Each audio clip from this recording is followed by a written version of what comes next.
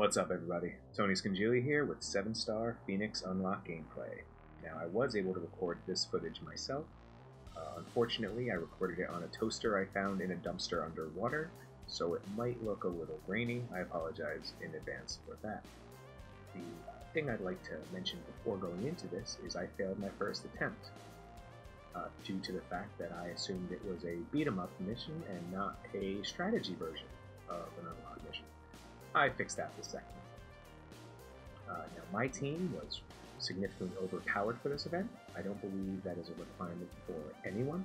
I believe the lowest recorded was somewhere in the 150 to 160 range, so don't feel like you need to have a 200k team to defeat this. Just know a little bit about how to win the fight.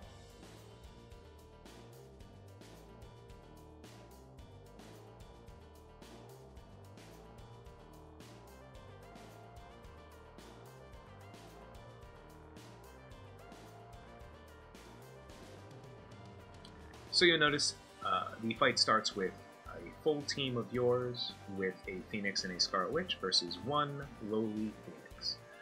Do not worry, her friends will be here shortly. What I would recommend to do upon starting this fight is to dirtle. Take a turn off, spend the abilities that you don't necessarily need immediately. You're going to see very quickly how this fight changes. This is an 11-person fight. Phoenix immediately summons a relatively terrifying pairing of people, so you just want to make sure you don't kill Phoenix for as long as you can, and that's actually a little bit easier than it looks, considering all 5 of the characters you bring don't actually do damage, so you're just going to spend a little time dirtling, running around, summoning guys, and making sure you're hitting anyone who is not Phoenix at this point in the game. You can do some damage to her. The optimal strategy I found was do everything in your power to make her kill herself. Try not to kill her before she would use her special ability again, which takes about 5 passes.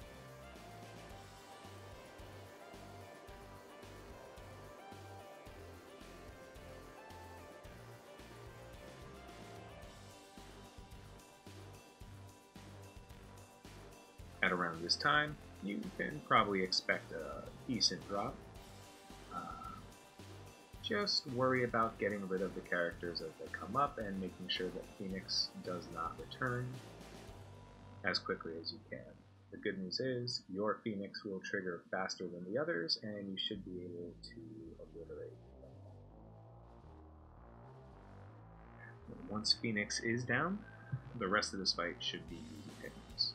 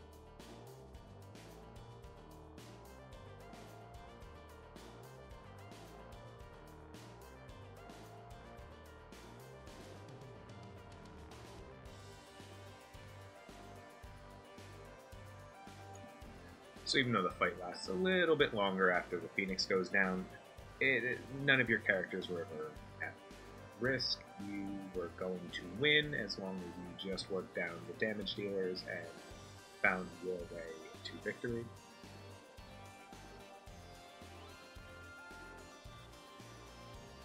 And that brings this video to a close. Thank you guys so much for watching. I've been Tony Scangili. Have a good night, have a great day, and I'll catch you later.